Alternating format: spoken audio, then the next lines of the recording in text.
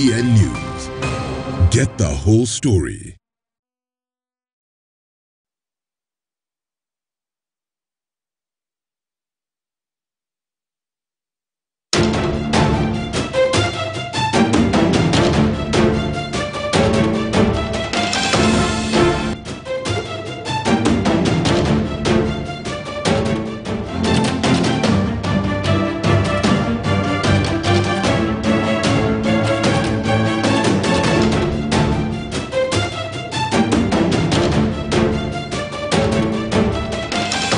Marhaba, kitambulisho hicho ni ishara tosha kwamba ni siku nyingine ya Jumatatu ambapo tunaungana ndani ya Kivumbi 2022. Picha unazoziona moja kwa moja ni kutoka katika chumba chetu cha habari ambapo taarifa zinaendelea kutayarishwa kutoka maeneo mbalimbali ya taifa hili. Karibu sana kwenye Kivumbi 2022. Mimi ni Suleiman Yeri. Ikiwa zimesalia siku 154 kabla ya uchaguzi mkuu kuandaliwa nchini Kenya, na baada ya hapo Kenya ijipatie kiongozi mpya na taifa kwa muhula wa miaka 5. Huku kampeni za siasa zikianza kushika kasi, mazungumzo ya miungano yanaendelea ili kutatua ama kutakuwa na udhabiti katika vyama utakaoleta ushawishi kutoka kwa wafuasi wake.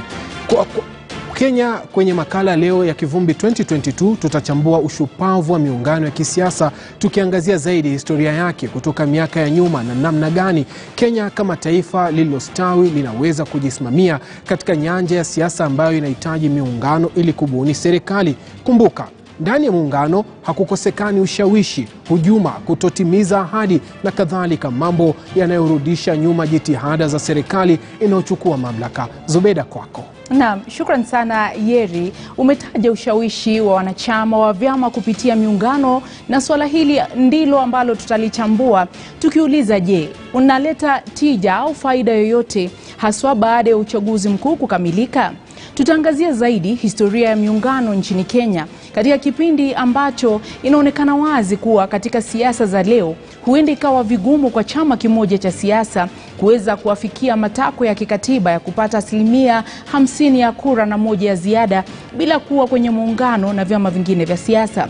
Kulingana na historia, mara ya kwanza vyama kuungana ilikuwa wakati wa KANU na KADU miaka ya 60, kisha chama cha NDP na KANU mwaka 1997, muungano uliosambaratika baada ya aliyekuwa rais wakati huo hayati Daniel Arap Moi kumuidhinisha Uhuru Kenyatta kuwa mrithi wake, na muungano wa Rainbow yani NAK uliomuondoa Rais Moi mamlakani mwaka 2002 ukabuniwa.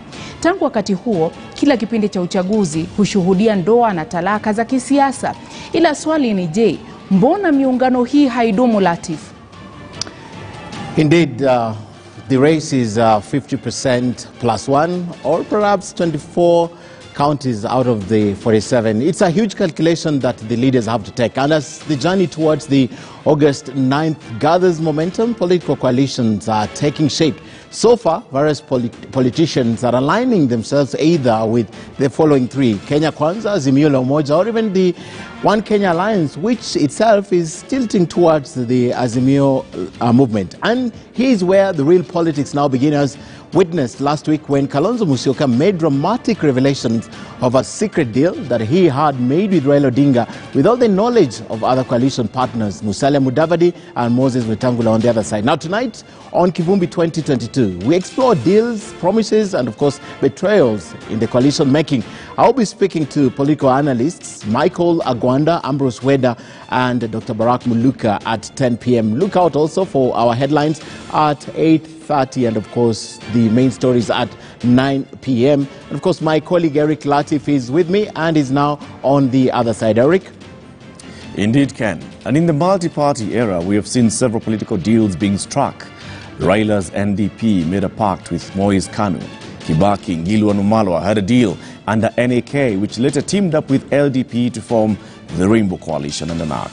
Since then, we've witnessed PNU, ODM, Jubilee Coalition, the CORD Coalition, the NASA Coalition, the current formations. What does the law say about coalition making in the country? Does it recognize public and secret deals? Are they legally binding? Dr. Ekuru Aukot was CEO of the team that drafted the Constitution of Kenya 2010 and is also the party leader of Third Way Alliance. He is my guest at 8 p.m. Let Kivumbi 2022 begins. Yeri, Zubeida, kick it off. Naam, shukran sana Eric Latif, na sasa hivi tutakuwa tukiungana naye Zubeda Elze kutueleza, manake naye pia yupo na jopo zima kuangalia hizi ndoa za kisiasa, mirengo na vile vile miungano ambayo imekuwa ikitokea katika taifa hili la Kenya, na sasa hivi tunapoingia katika uchaguzi mkuu kutakuwa vipi. Naam, shukran sana Yeri. Mtazamaji, leo tunakushirikisha kwa kuuliza, unadhani miungano ya siasa nchini huwa na manufaa yoyote? Unadhani miungano ya siasa nchini huwa na manufaa yoyote? Na je, unadhani ni kwa nini baadhi ya miungano ya siasa nchini huwa haidumu? Je, unadhani ni kwa nini baadhi ya miungano ya siasa nchini huwa haidumu? Tutakuwa tukiungana na mwanahabari wetu Ahmed Bahaj ambaye atakuwa akitangamana nawe kule nje kupata maoni yako, hisia zako, uweze kutueleza unadhani ni kwa nini miungano hii haidumu. Na hapa studioni leo tuko naye Joshua Changwonyi. Nimetamka vizuri? Yeah. Unajua siku hizi nasikia ukitamka jina la mtu vibaya inakuwa ni tabu. Anaweza kukusu. Changwonyi. Yeah, ni hivyo. Hebu tamka nisikie. Kwa majina mimi naitwa Joshua Changwonyi. Changwonyi. Yes. Asante sana. Yeah. Ni mshauri, ni mkurugenzi katika shirika la Kreko. Kreko mnahusika na mambo gani? Sisi ni muungano wa elimu ya katiba. Tunahamasisha Wakenya kuhusu utekelezaji wa katiba na kushiriki kwa wananchi wa Kenya katika mambo mbalimbali ya kujenga nchi. Masuala ya kutetea haki za kibinadamu, masuala ya kutetea haki katika jamii, masuala ya katiba, masuala ya mabadiliko yoyote. Kazi yenu ni kuhamasisha umma kuhusu swala hili. Na natumai kwamba utatuelimisha kuhusu miungano ya siasa. Sasa hivi tunapelekwa huku na kule tukiangalia ni muungano upi ambao ni mashuhuri kuliko mwingine. Vile vile tuko naye Mumweri Ngima ambaye ni mshauri wa vyama vya siasa. Asante sana kwa kuwa nasi. Asante sana kwa kunialika. Na unaendelea kushauri vyama vinakusikiza. Unasikiza? Hata hii yote mnaona ikiendelea. Naam. Mimi niko katikati mahali somewhere. Utakuwa ukitueleza mmefikia wapi, kwa sababu ndoa zinavunjika, kesho tunasikia zingine. Utakuwa ukitueleza mengi zaidi. Lakini upande wa pili kuna Ahmed Bahaj ambaye ni mwenyekiti wetu wa kura ya uchaguzi. Mwenyekiti, leo uko pande gani? Niwapata vizuri sana kutoka huko studio. Leo dadangu kipenzi, niko katikati ya eneo hili la Embakasi South, ukipenda Embakasi Kusini. Ama kwa hakika miungano hii ya kisiasa inakuwa sasa ni wakati ule ambapo kila mmoja anaangalia ushawishi una nguvu kuliko ubabe, kuliko pesa. Ndo zinabuniwa hizi ndoa za maridhiano, ndoa za maslahi, ndoa za kustahimiliana na kuvumiliana. Sasa kwa mwananchi lazima ajue kutofautisha, kujumulisha, kuongeza na kuondoa. Sio aje jamaa wamtumie alafu anakwenda bila hata asante. Nitawasikiza wenyewe kutoka maeneo haya wazungumze mawili matatu kuhusiana na miungano hii ya kisiasa bro. Sivyo? Tumeona ma-coalition sasa hivi mapya, kila mmoja anakuja na maneno yake. Hebu wewe kama mwananchi, ina faida yoyote? La kwanza, la pili, na mbona huwa basi haidumu? Asante sana. Kwa majina naitwa Odongo Kevin, mkuru kwa Ruben na Embakasi Youth Leader. Hizi muungano tunaona ni kama zingine hazitusaidi, cause sisi tunataka muungano ya development, but ukiangalia hao wanaungana kwa sababu ya self interest. But ukijaribu kuianalyze hatuoni umuhimu wa hizi muungano. Yes. Lakini pale bro, na wewe unaitwa nani kwanza? Naitwa Steven Manyara. Mimi ni mkaaji wa hapa Ruben. Eneo la Embakasi Kusini constituency. Sasa hebu nikwambie, unajua miungano hii inapobuniwa kila mtu anatafuta mwenzake ambaye atamletea idadi ya watu, atamletea jambo ndio katika kura vile watu shinde. Je, unaona wanatutumia kwa maslahi yao ama pia sisi tuna umuhimu katika miungano hii? Mwanzo kabisa I think mwanasiasa anapojipanga katika muungano ni kwa sababu ya nia yake binafsi. Na sisi wanatutumia tu kama daraja ili kwamba wafanikize matendo yao. Kwa mfano, tulikuwa na NASA 2017. Ikafunjiwa, ikaleta, sasa hivi tuko na Azimio. Azimio hii si azimio letu sisi wa Kenya, ni azimio la wanasiasa ambao ni watu wachache kule juu ili kwamba wajinufaishe wenyewe. Kwa maana sisi hawajafika huku wakatuuliza maoni yetu na tuwaambie kwamba shida zetu ni zipi ili kwamba wakapata kuzitatua. Hakuna mwanasiasa ambaye amefika huku upande wa Ruben akatuuliza shida zetu ni zipi. Kwa maana unapojipanga katika yale, unapata mwanasiasa ametoka mara kwa UDA Kenya Kwanza, mwingine ameingia Azimio, ni kwa ajili ya kujipanga ajue watu wanaegemea saidi gani ili kwamba yeye akiingia pale apate kupita kwa njia ya haraka. Sasa ngoja rafiki yangu pia nikuulize. Kuna wakati hivi majuzi tu Bwana Mudavadi aliamua kutoka pale alipokuwa na kuingia katika muungano ule, sivyo? Akishirikiana na William Ruto. Lakini baadhi ya watu wake ambao walikuwa wanafuatilia wengine walilalamika. Kwa hivyo hii miungano pia nayo nyinyi pia mna interest. Kuna mingine hamuitaki, mingine mnaitaka. Kwa kweli? Ya, ni kweli kabisa vile unavyosema. Kwa majina naitwa Dominic Ongeri Momanyi, jina la mtaa naitwa Domi. Mimi ningesema hivi kwa upande wangu, kwa muungano wanapoungana, hata sisi wananchi tungependa tuunganishwe, tuwe kama wao, ambapo ile gari yenye inabeba ikibeba, hata sisi wananchi tunajua tuko pamoja. Kuna wale wako na self interest zao wanaungana, lakini sisi kama vijana huku mayouthman, sisi tunaendelea kuumia huku, watu wakifurahia huko juu. Okay. Tupate pia hawa wengine wawili watatu hapa. Rafiki, soja karibu tu maoni yako. Vijana unajua ni muhimu nyinyi. Sasa wewe mwenyewe mjomba, muungano upi kwanza umekufurahisha paka sasa unaona huu ndio paka ndani ya ikulu? Kwa majina naitwa Patrick Karanja. Nikiangalia muungano wa Kenya, hii Kenya imejaa binafsi. Hawa watu wataja kuja huku chini watajua tuulize sisi kama tunaweza ungana. Hawa wanaanza tu maisha yao kuungana huko juu ambapo watusaidii. Lakini walisema kwamba nyinyi pia mlinunuliwa, mlipewa shilingi 500 200, alafu sasa waje wafanye nini? Mbona mlichukua zile hela? Ni shida tu, hata ukija pewa pesa hata shilingi moja, hata Uhuru angushe shilingi 10 pale, sasa chukua tu. Kwa sababu ni pesa tu. Ni shida tu. Sasa hii miungano unaona mwisho wa siku ina manufaa yote ama lazima tu watu umoja ni nguvu, utengano ni udhaifu? Okay, umoja ni nguvu, lakini hiyo muungano naungana nao si tusaidie si wananchi. Si wananchi ni hao tu wanajisaidia tu wenyewe kwa wenyewe. Haya, yes man kuja hapa. Wewe unaitwa nani bro? Ken Mutisia. Nasikia wanakuita rangi ya thao. Sasa hebu niambie kuhusiana na miungano kwanza, unaona inajenga nchi mzuri, lazima watu washirikiane, mawazo huyu na mawazo haya huyu haya, ama wanatuenjoy? Sana sana hii muungano na Azimio iko sawa. Yule anapinga muungano na Azimio ni kama kupinga serikali. Hii muungano ya Azimio ya nani? Hiyo muungano na Azimio ni kama ya Raila na Uhuru. Kwa hivyo unaona hii inatosha mboga mpaka mwisho? Inatosha mboga mpaka mwisho. Huu muungano unaona utadumu baada ya uchaguzi na utatuangalia maslahi yetu? Kabisa. Waambie Wakenya basi muungano kama ina manufaa unapenda wewe. Muungano iko na manufaa kama Azimio, lakini mambo ya kusema Kenya ni mala si nini UDA, hiyo hatutaki. Umesikia nani mwingine wa mwisho? Kabla tunarejesha studio, kabla tunakuja hapa baba. Wala usiogope wewe. Siogopi. Usiogope hii mic. Mama, malizia hapo. Unaitwa nani? Mimi ni Boas Unjwel Nyangacha kutoka Kizii. Na hizi hapa Ruben. Hii maneno ya miungano mnatuambia, sisi ndio tunaumia. Kwa sababu saa hii ukiuliza mama kibanda hapa sabuni, hata huyu mwenye anaongea tu saa hii eti miungano fulani, sabuni saa hii bei ni ghali. Hapo nyumbani mbolea bei ni ghali. Saa hii sasa wewe unaniambia eti muungano fulani, huyu ndiye anafurahisha na bibi yake na watoto wake. Kwa sababu hapa saa hii tunaumia bwana. Hapa kununua sukari hapa inaiza ngiri moja.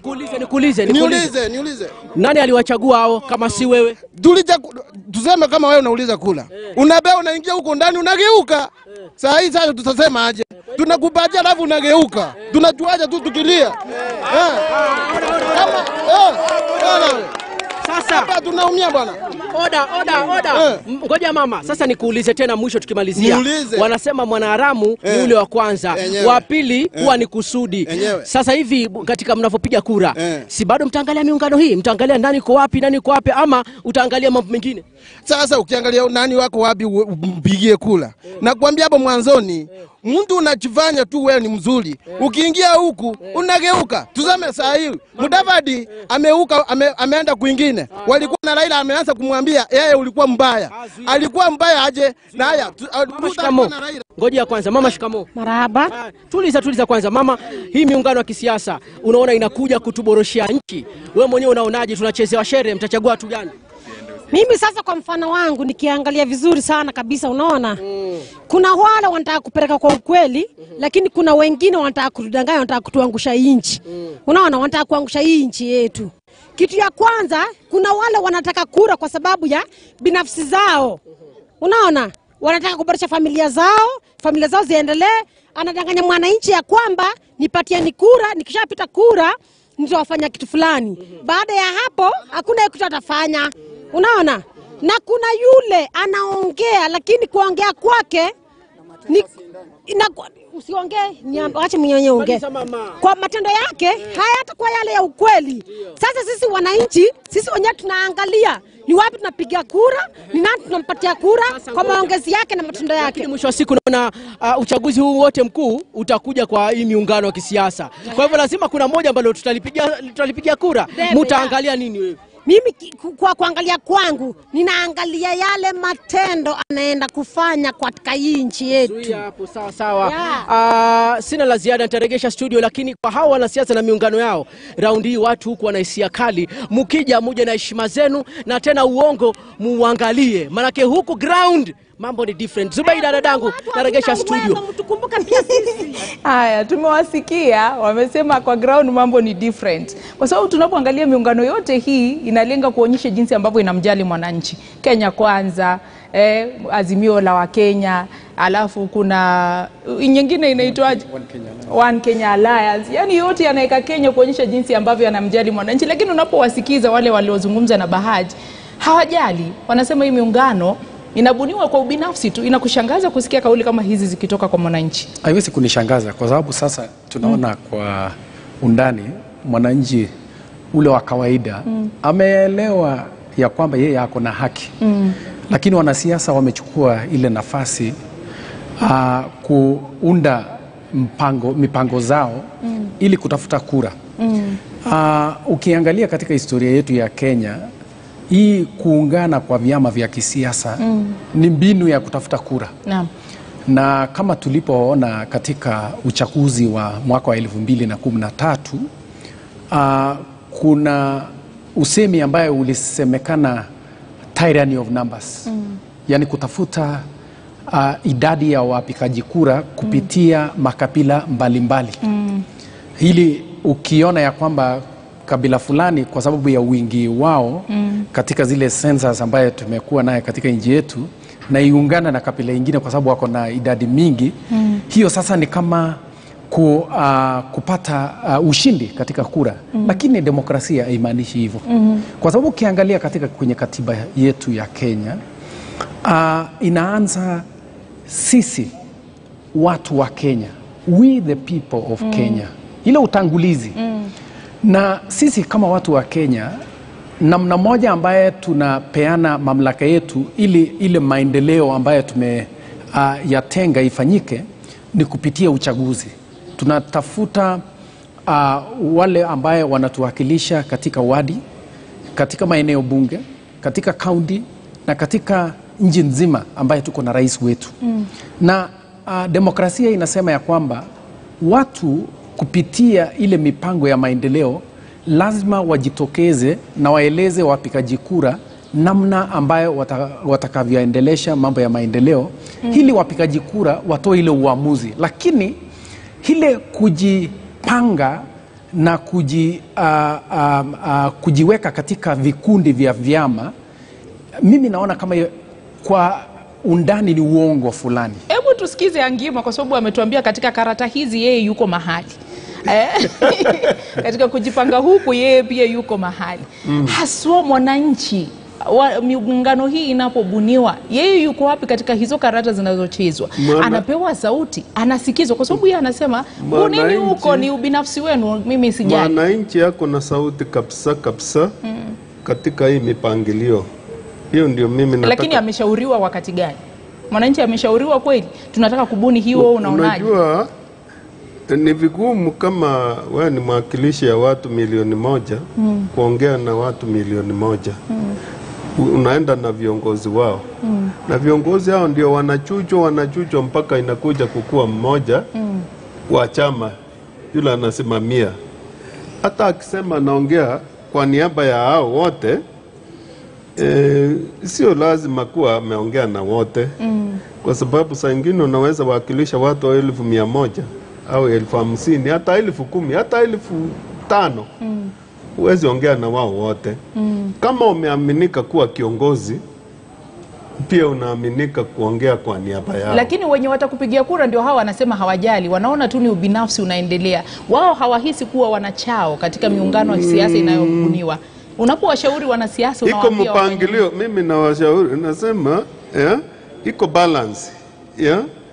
lazima iwe balance. Kiongozi yako na nafasi yake na wale wafuasi wako na nafasi yao, kwa sababu huwezi kusema eti wote wakue pamoja.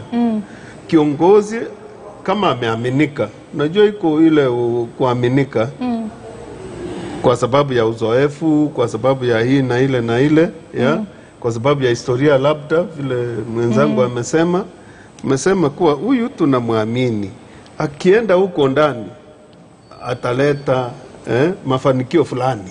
Lakini tunapoangalia historia jinsi ambavyo umetangulia kusema, miungano hii huwa haidumu. Labda tuanze kwa kuangalia sheria inatambua muungano wa siasa kuwa nini haswa, na ni nini ambacho kinaleta ili huo muungano wa thabiti, nini kinachangia, what makes a coalition party? Tukiangalia katika historia yetu kwa mambo ya uchaguzi katika nchi yetu ya Kenya, mambo mbalimbali imekuwa ikichangia kwa kukutanishwa kwa vyama mbalimbali. Ukiona wakati wa uchaguzi wa mwaka wa 2002, ile vyama, lengo siku hizo ilikuwa ni kuondoa rais ama uongozi wa chama ambaye ilikuwa imedumu kwa miaka mingi wakati hizo. Na unajua wakati ingia katika sera za vyama vingi katika mwaka wa 1991 na tukawa na uchaguzi wa 1992, wale vyama vya upinzani hawakufaulu kwa sababu waliangalia kwamba wote walikuwa wametengana.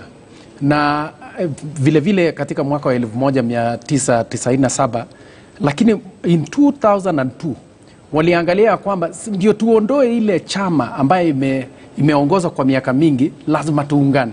So lengo ilikuwa ni kuondoa aliyekuwa rais wakati huo na yule ambaye alikuwa amempendekeza wakati huo ambaye alikuwa ni rais wa sasa. Ndio unaona uamuzi wa wakati huo ilikuwa ni yote yawezekana bila hii chama. Lakini ukiangalia ile uchaguzi ingine ambaye ilikuja, mambo mengine yalikuja yakachangia. Na ninaweza kusema ya kwamba, wacha tu nitaje mwaka wa 2013 ambapo wakati tumekuwa na ile uchaguzi yenye ilikuwa na machafuko ya mwaka wa 2007. So kuna ile kuunganishwa na kuelekeza wapigaji kura ya kwamba sisi tukijiunga ile chama cha URP na ile ya TNA, sisi tukijiunga machafuko yataisha katika nchi yetu. Na ilikuwa ni njia moja ya kufanya Wakenya waamini ya kwamba kweli maendeleo itakuja kwa sababu vyama vya kabila tuseme mbili ambaye ilikuwa inaongoza kwa idadi ya nambari ya wapigaji kura kwenye ile register ya wapigaji kura. Na ukiona yale yaliyopendekezwa wakati huo, na nitatoa mifano michache, vijana walielezwa kulikuweko na bilioni 6 ambayo ilikuwa imetengewa kurudia kwa uchaguzi ikiwa uchaguzi hautakuwa umefikia ile kiwango ya kupata mshindi, ile inaitwa 50+1. Wakaambiwa mkitupitisha tusikuwe na ile inaitwa runoff, tutawapatia hii 6 billion. Na hiyo wakati baada ya hiyo uchaguzi hatukuona hiyo pesa ilifanya kazi gani. So ndio ninajaribu kusema ya kwamba kuunganishwa kwa hivi vyama kwa minajili ya kushinda kura, vile huyo mwananchi alikuwa amesema haina manufaa kwao. Ni mbinu moja tu ya kuwadanganya ili wapige kura na wapate ile imani ya kwamba ushindi utapatikana. Na hebu tukiangalia Angima na changia, kwa sababu nilitaka kuuliza haswa tulijipata vipi, amesema ili kuondoa serikali iliyopo, lakini mfumo wa vyama vingi ulitabiri kwamba utafika wakati ambapo sasa hivi vyama vingi vitakuwa vinaletwa pamoja vikabuni chama kimoja au muungano wa siasa. Hayo yalitabiriwa. Chama kimoja Wakenya walikataa kwa sababu hakuna kitu kama chama kimoja. Wale viongozi wanaenda wanafanya yao, wanaifanya ubinafsi. Ndio Wakenya wakang'ang'ana sana kupata vyama vingi. Ndio ipatikane nafasi ya kila mtu kujieleza kisiasa. Na hiyo mimi ninaona kama ni mzuri. Lakini ilitabiriwa kwamba kuna wakati ambapo hivi vyama vingi vitakuwa vikiingia katika hii miungano. Sasa vile kwa sababu siasa inaendelea, inaendelea ya inapata kuwa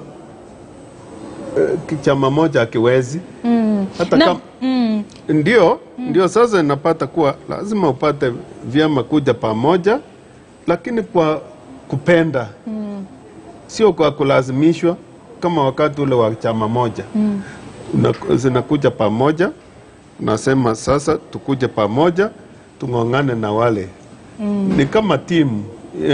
Unadhani hii miungano kweli inakuza demokrasia au ndio inaumiza demokrasia?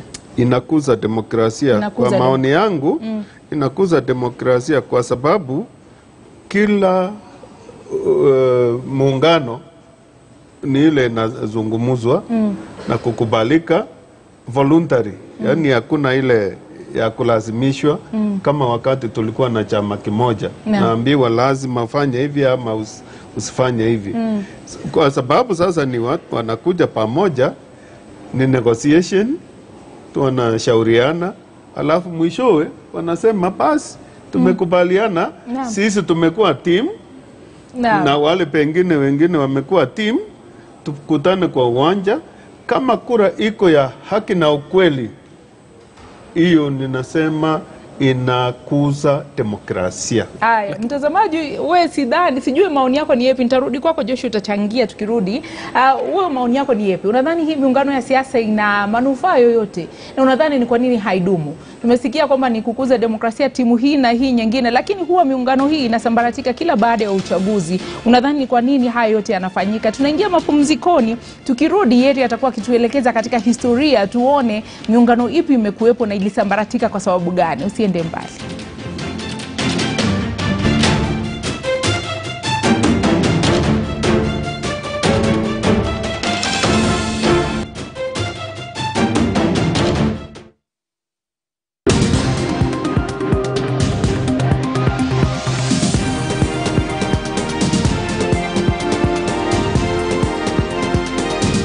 KTN News.